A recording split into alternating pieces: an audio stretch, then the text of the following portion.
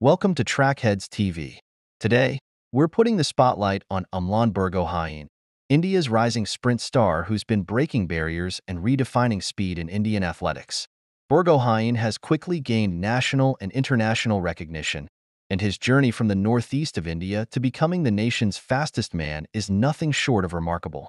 In 2022, Borgohain set the Indian national record in the 200 meters, blazing through in 20.52 seconds at the Federation Cup, a feat that solidified his place as the fastest over that distance in India.